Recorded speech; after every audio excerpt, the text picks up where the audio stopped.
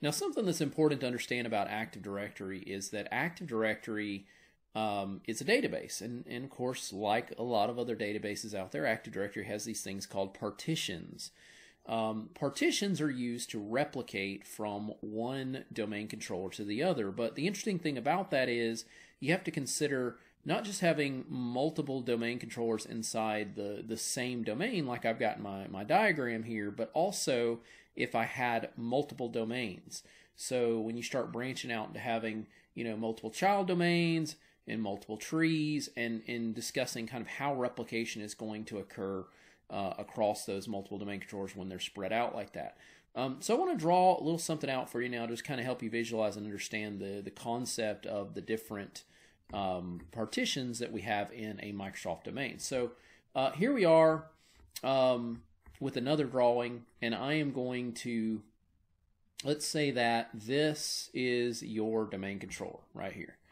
So we got domain controller, and that domain controller is has got a database on it. Of course, that database is Active Directory. So let me just make this big cylinder here, and this cylinder is going to represent our Active Directory database. Okay. Okay. In the Active Directory database, let's see, Active Directory DB.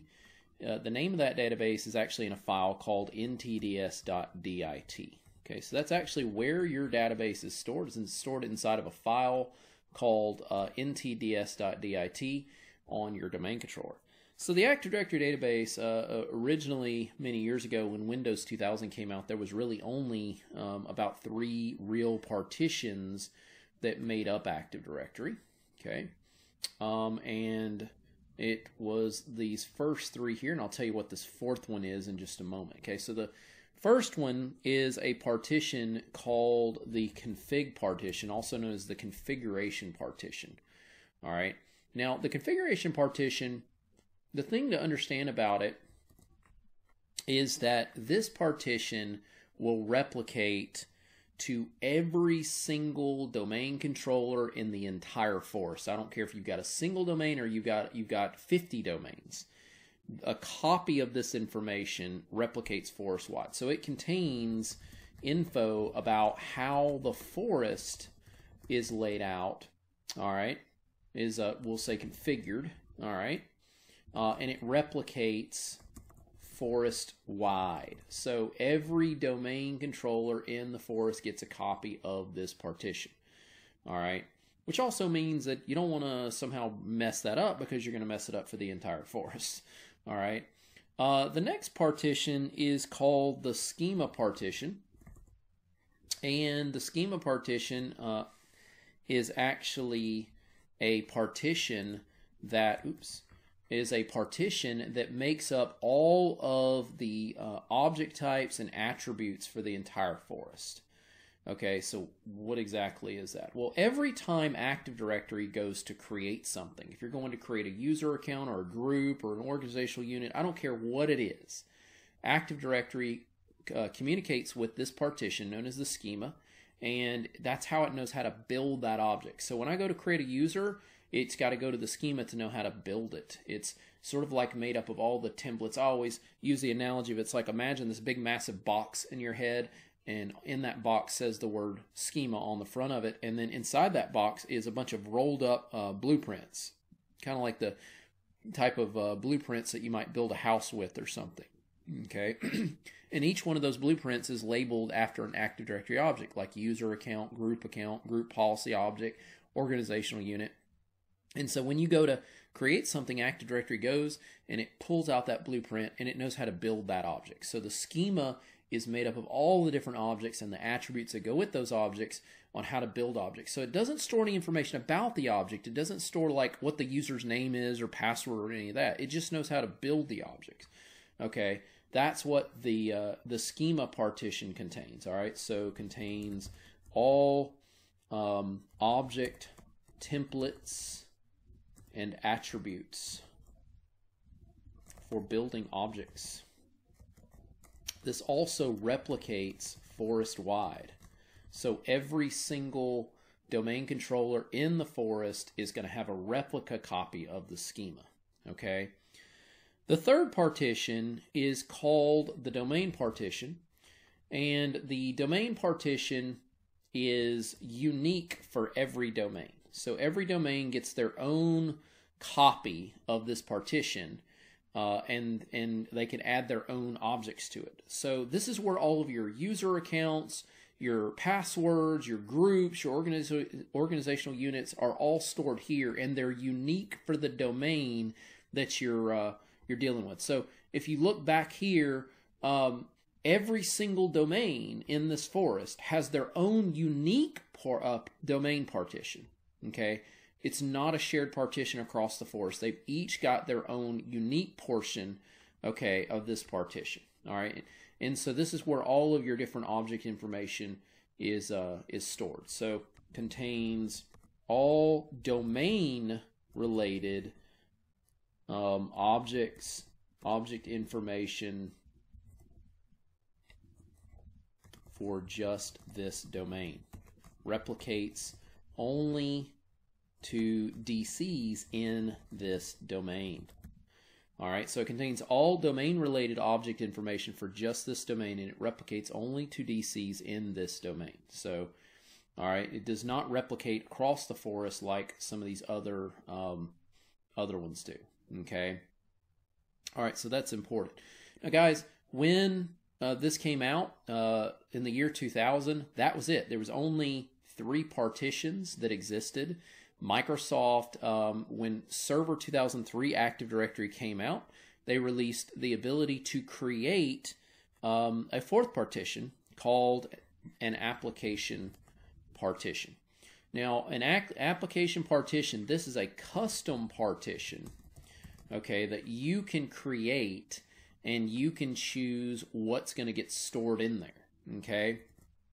So you get to choose what's going to get stored inside this partition. So if your company was doing, developing applications, and these applications had created special types of objects in Active Directory, and you only wanted certain domain controllers to have a copy of these objects, that's what this is for. To be honest with you, it's not really used that often nowadays. It was something I think Microsoft really thought would take off. It didn't really, though. It's not used by a lot of people out there, though it could be used if you develop custom objects that are going to be stored in Active Directory, and you wanted to pick and choose which DCs are going to replicate this information. So this is a custom partition. If I could spell. Custom partition that you create and choose which DCs get a copy of the information. Okay, so this is a custom partition that you create and choose which DCs get a copy of the information. Now, I will tell you that Active Directory nowadays does come with a couple of these that are built in. One is called the Forest DNS Zone custom partition. The other is called the Domain DNS Zone custom partition, and that gets specifically into DNS and how you want DNS to replicate, which I'm not getting into just this very moment, but essentially what it means is that if Active Directory is hosting its own DNS, which most people do that, you can choose to replicate your entire DNS information across the forest or just a specific domain. And so there's actually a couple of these that tie to Active Directory involving DNS. But ultimately, those are your 3 main partitions right there. This one is a custom one that you can create. There is a couple of built-in ones that Microsoft has. They don't really advertise this a whole lot, but they involve DNS. Now, the last thing that I would like to mention is that you have this thing called the global catalog. The global catalog is a special job you can assign to a domain controller, and when you do that, it will replicate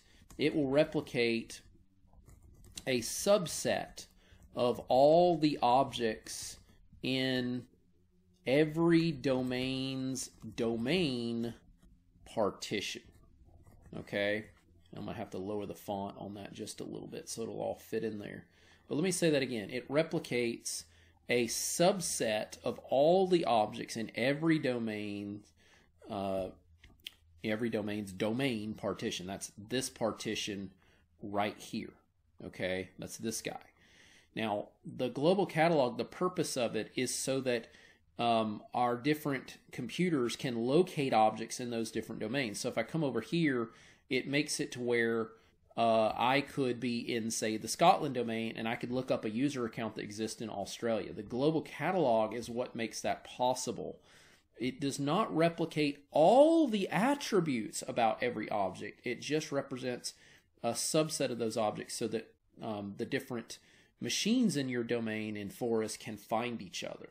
This doesn't really do a whole lot if you've only got a single domain, because your domain controller knows everybody anyway. But if you spread out to multiple domains, like I had in that other diagram, that's where the global catalog is really going to come into play. All right. So hopefully that gives you guys a good understanding now of the different partitions. This is, again, kind of the behind-the-scenes stuff of happening in Active Directory, but hopefully it helps you understand now what these different partitions are used for. This is John Christopher. I hope you enjoyed that video, and I want you to know that I'm trying really hard to grow this channel, so I hope you'll give me a like and a subscribe. Also, if you'll check the description in this video, I've got a link for you that can show you how you can get access to all my different courses. I have lots of different Microsoft certification courses that'll help you pass your exam. All right, thanks a lot for watching the video, and I hope to see you again.